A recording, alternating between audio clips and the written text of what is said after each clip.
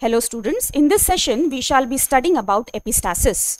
Epistasis is defined as a type of functional interaction between two different genes, wherein one gene or a pair of alleles at a particular locus inhibits or masks the expression of another gene or pair of alleles at a distinct locus. Here the word distinct is of great importance. Now, in this type of interaction, that gene which masks the effect of the other gene is said to be epistatic, while that gene whose effect gets masked is said to be hypostatic.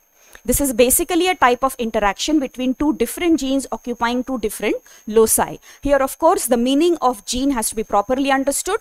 According to the Mendelian concept, it is a basic unit of heredity that controls the expression of a particular character in an organism, while the modern definition of gene, of course, refers to gene as a segment of DNA that codes for a functional biological product, which is usually a protein.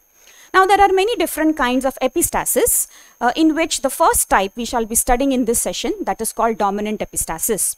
And this type of epistasis is well exemplified by the inheritance of the character fruit color in cucurbita. Here, the F2 ratio gets modified to 12:3:1. Now, by modified, I am of course referring to the basic original Mendelian dihybrid ratio of 9:3:3:1, which changes to 12:3:1. Now, to understand this type of epistasis, let us consider that the character of fruit color is controlled by not a single gene, but rather it is controlled by two different genes. For the sake of convenience, let us call them A and B. Now, this gene A, which occupies a distinct locus at on a particular chromosome, exists in two allelic forms. The dominant allele is represented by capital A and the recessive allele is represented by small a. Similarly, the other gene, that is B, also exists in two allelic forms, namely the dominant allele capital B and the recessive allele small b. Now, what do these alleles control? The dominant allele B controls the formation of yellow fruit and the recessive allele B controls the formation of green fruit. So, here yellow fruit and green fruit obviously refers to the color of the fruit. Now, the other gene that is present at a distinct locus, which we are referring to as A, is epistatic over both these alleles capital B and small b. How so?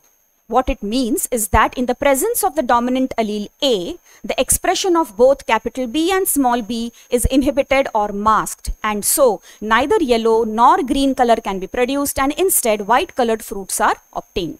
However, at the same time, the recessive allele small a does not show any kind of epistasis, meaning the presence of small a in the genotype will not influence the expression of fruit color that is controlled by the other gene B in any possible way.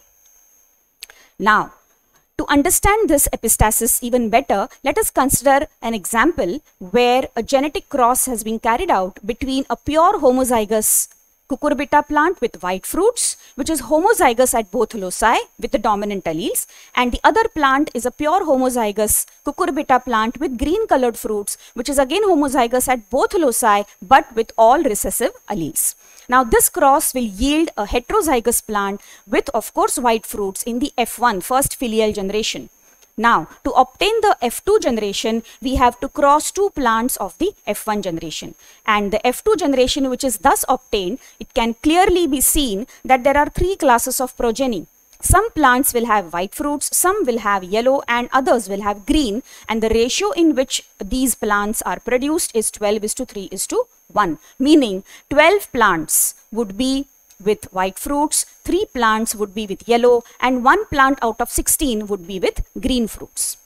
The presence of the dominant allele A will always produce a phenotype of white fruits, because regardless of which alleles are present at the other locus, the presence of capital A will inhibit or mask the expression, and thus only white colored fruits will be produced. Similarly, the only genotype where you could get green fruits is where all the alleles are recessive, meaning this particular combination of small a, small b, small b.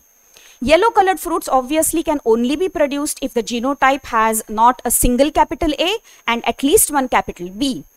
And this is how we can understand what different kinds of gametes would be produced by a heterozygote. So we have heterozygosity at both the loci. So capital A can combine with either capital B or small b. Similarly, small a can combine with either capital B or small b. And thus a heterozygous plant would produce 4 types of gametes. Now this can be clearly seen with the help of a cross and a Punnett square. So in this slide, as you can see, a cross is between a homozygous white fruit plant with a genotype of capital A, capital A, capital B, capital B. The other parent is small a, small a, small b with green fruits. The gametes produced by the first parent, since it is homozygous at both loci, only one type of gametes are possible, that is capital A, capital B. Similarly, for the other parent, only one type of gamete is possible, that is small a, small b. Now, when these two plants are crossed in the F1 generation, the first filial generation, then you would get capital A, capital B, small b. So these individuals would of course have white fruits, but they are heterozygous at both loci. A cross between two F1 individuals would yield the F2 generation, and which is clearly seen in this Punnett square. So you can see that in this table, the 4 types of gametes are seen, and then as you can see here, I have used different colors for the different boxes. So as you can see, the unique genotypes, capital A, capital A, capital B, capital B, similarly small a, small a, small b, you can see that they are present in only 2 boxes out of the 16 that are seen here. And the most common genotype is the one which is heterozygous at both loci, capital A, capital B, small b, and these are 4. Similarly, these 2 boxes which are colored blue, similarly, these 2 boxes which are colored yellow, these 2 boxes which are colored a light orange, and these 2 boxes which are colored gray, these 2 genotypes are present in 2, and the unique one along with the one in orange and the one in green is also the one which is shown in maroon and the one which is shown in light blue. So if you can see from this table very clearly, in all the boxes the letter W has been written in a bracket, which indicates that it is a phenotype of white fruits. So we can see here 1, 2, 3, 4, 5, 6, 7, 8, 9, 10, 11 and 12. That is the 12 white in this ratio. Similarly, we have 3 yellow. The 3 yellow are 1, 2 and 3.